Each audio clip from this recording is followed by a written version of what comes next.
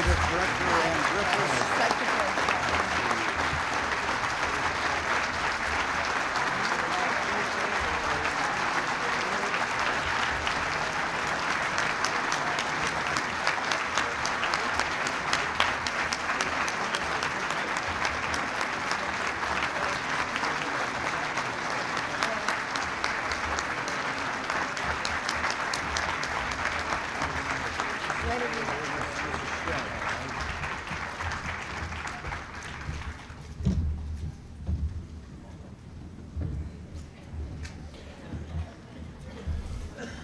Mr. President, thank you for coming over to speak to us this morning. We're pleased to see the high priority your administration has. Thank you very much. Thank you.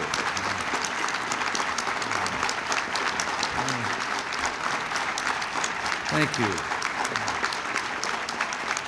You've done that already.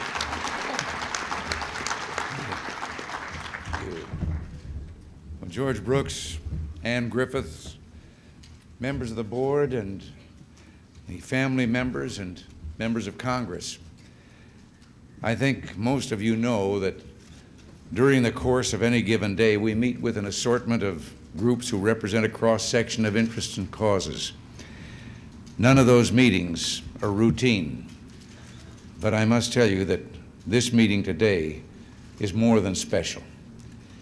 The anguish you've suffered, the families of brave men, of listed prisoners of war or missing in action, the misery and anguish is unspeakable.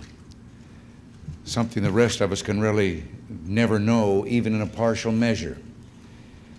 12 years ago, I said something to a group of you in California that I believe is even more true today. If they could be here today, millions of Americans from every corner of this land who have only a glimmer of your pain would say to you, we want with all our hearts to share your burden. And what a burden you've had to bear. You watched as we disengaged from Vietnam, and many of our prisoners of war returned for an emotional homecoming. You've seen task forces and committees hold hearings and issue reports that attempted to foreclose hope. But as the tragic flow of refugees from Indochina began a few years ago, those columns of humanity who had suffered hunger and thirst and disease and piracy brought with them firsthand live sighting reports of American prisoners held captive after 1973.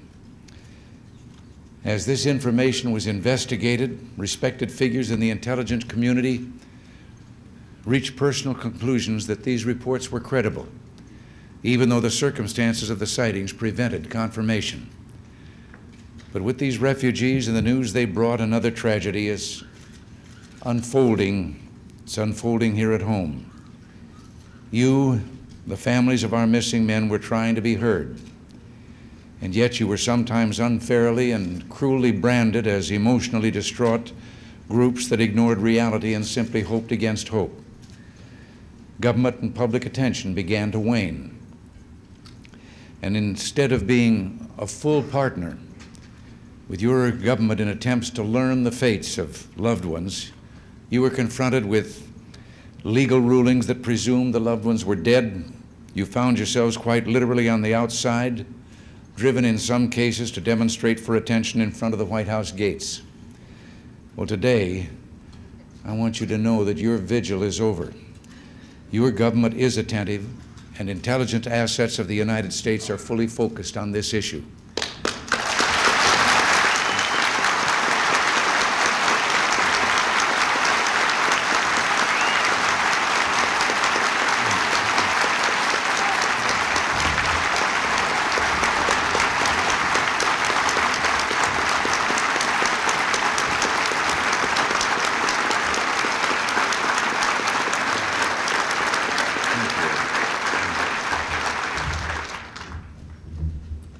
Furthermore, I pledge to you we will take decisive action on any live sighting report that can be confirmed. We're also working to achieve the accounting of our missing men.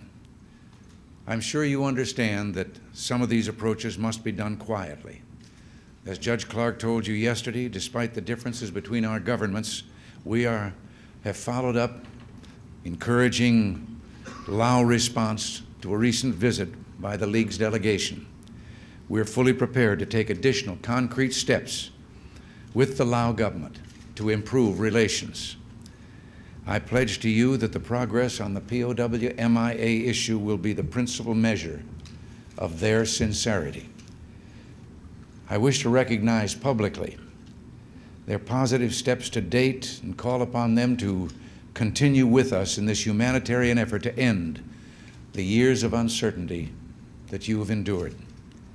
I also called on the government in Hanoi to honor their pledges to the American people on the POW MIA issue. Not for me, not for our government, but for our missing men and those of you who did nothing to deserve the terrible emotional ordeal that you've endured. Now these steps are an indication of how things are changing for the better and how the work of those of you in the National League of Families has helped bring about this change. You are the ones who have forged a partnership to realize our common quest, the return of all POWs, the fullest possible accounting for the still missing, and the repatriation of the remains of those who died serving our nation. The myth that this effort is partisan or needlessly raises your hopes has now been dashed. The government bureaucracy now understands that these goals are the highest national priority, and there is strong bipartisan support in the Congress.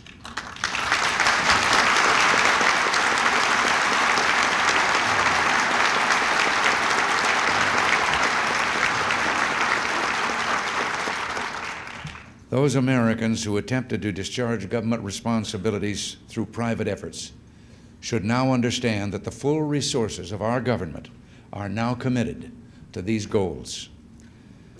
Today is a time for remembering many: the private donors, the congressmen, the government employees, all those who are dedicated to organizing and supporting a variety of projects to achieve our goals.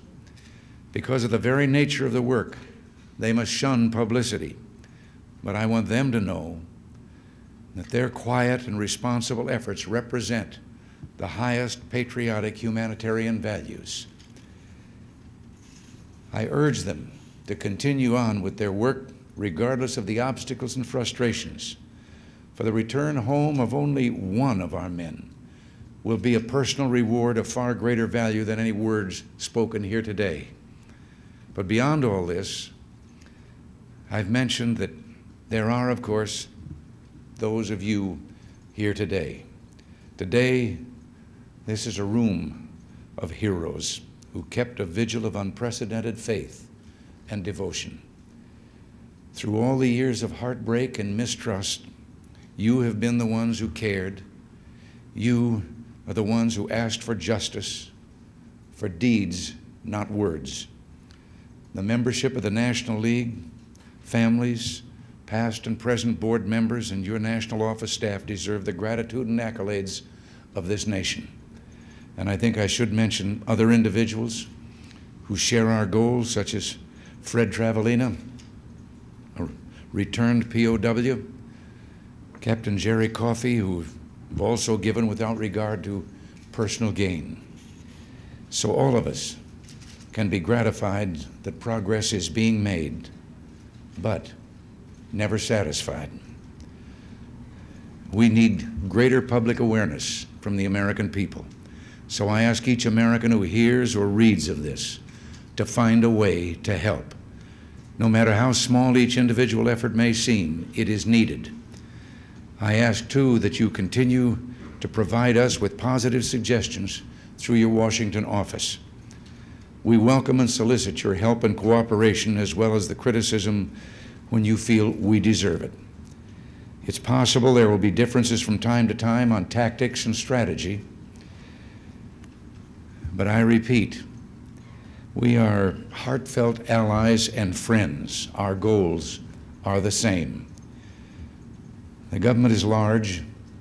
It's possible sometimes you'll hear voices that'll sound contradictory or insensitive, but we're doing what we can to eliminate that.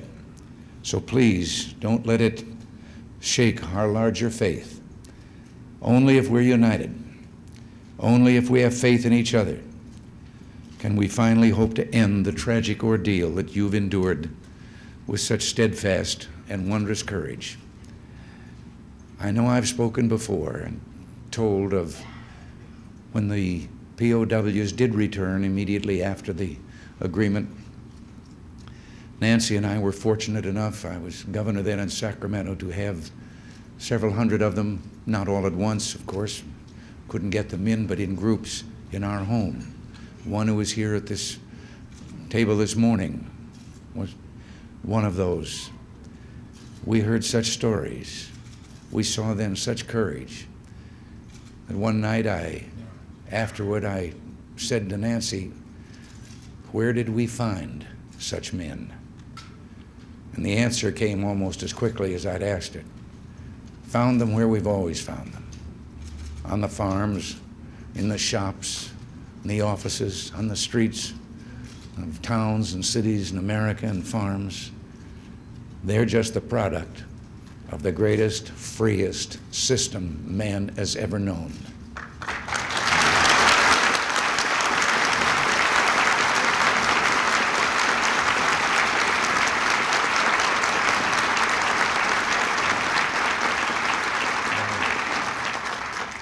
Speaking for Nancy and myself, you and they will be in our prayers. God bless you all.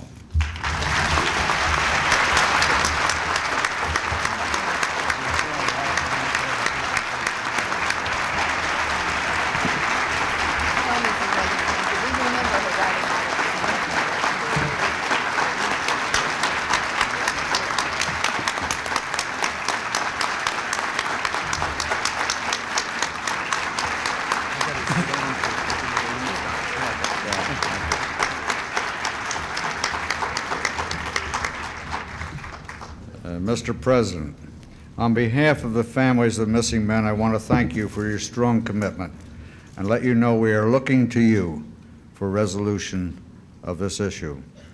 I'd like to take this opportunity to have presented to you a plaque of the National League of Families emblem, which was hand-carved by our Vice Chairman, Commander Ralph Gaither of the United States Navy. I might add that Commander Gaither survived over 7 years of imprisonment as a prisoner of war in North Vietnam. Commander Gaither.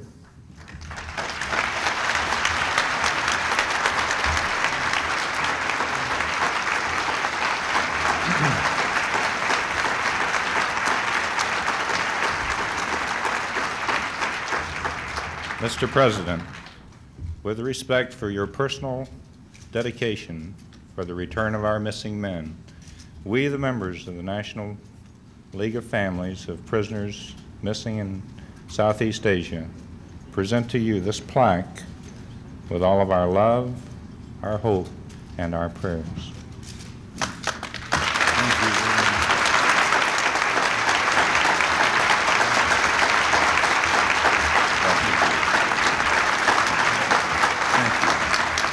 Thank you very much. I shall treasure this. Thank you. Thank you very much.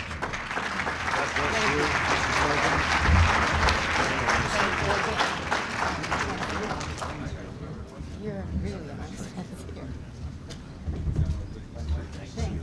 Thank you. Nice to be here. All the help. Tell Carl.